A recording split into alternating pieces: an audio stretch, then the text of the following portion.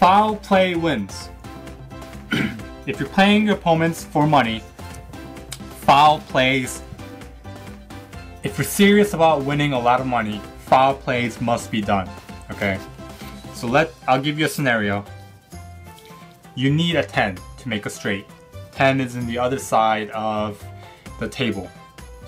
So what you do is you search how many 2s have been played, or how many kings have been played. I want to check my straights.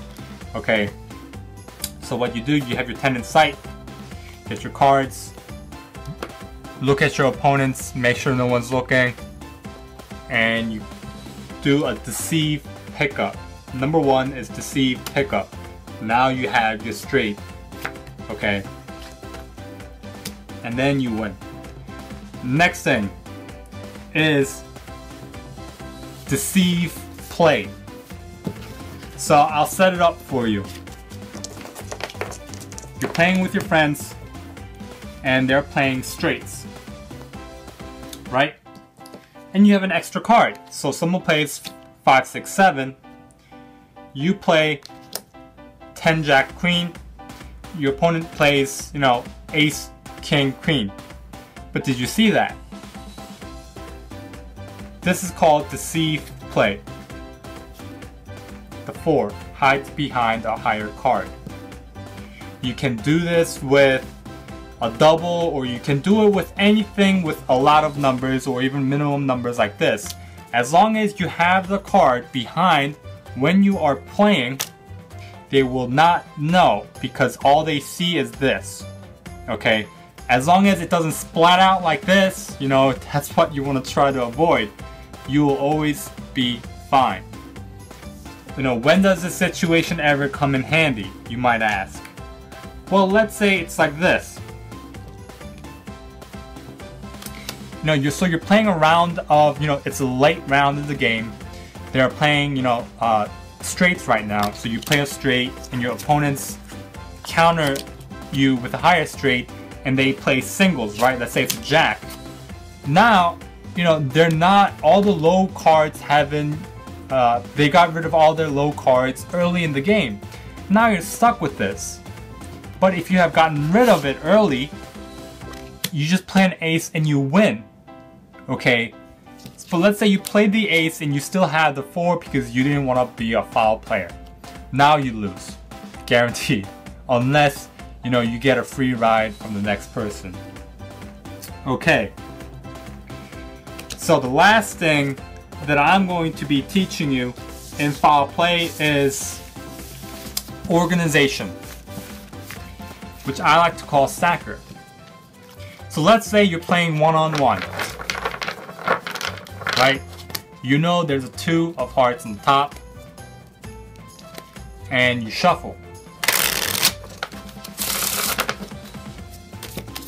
And as you're shuffling, you look at the bottom of the card, bottom of the deck, and you see you have a 2 in sight.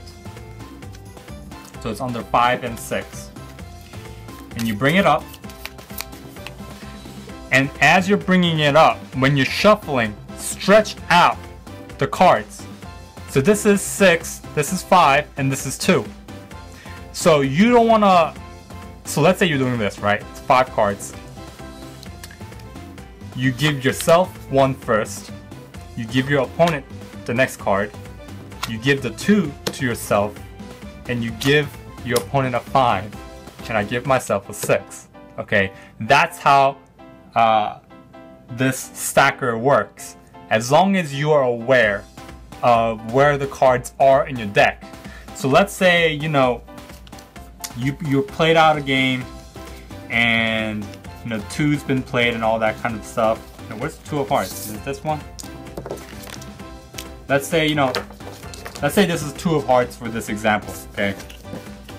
And you put it next to an ace. And then you're playing, and your goal objective is to get the 2 of hearts, right? And then when you shuffle, when you play it out, this side of the deck, the top side of the deck, has a 2 of hearts somewhere. Anywhere, somewhere, it has a 2 of hearts. And you look at it, and you have the two of hearts, if you don't have the two of hearts, you definitely know your opponent has the two of hearts, okay? So another thing, let's say you have a good general idea of where the two of hearts is located. So we're gonna say, you know, for this example's sake, you generally know it's right here, right? When you pick up the cards, when you're putting it on top, you know it's going to be right around that area. And you're shuffling, and you want the two of hearts. So what you're going to do is you're going to deal 5 by 5, right?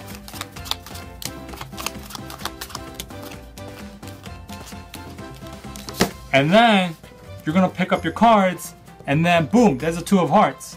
Because you dealt 5 by 5, right? You didn't deal 1 by 1 and hopefully it's there.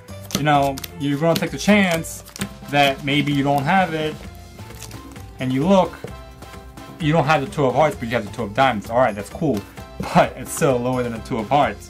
Okay, so that's the 3 deceiving play that I can teach you that if you master, you will always be able to win. Thank you so much for watching my video. If you have any comments, questions, suggestions for future video, please leave it in the comment section below. Thank you.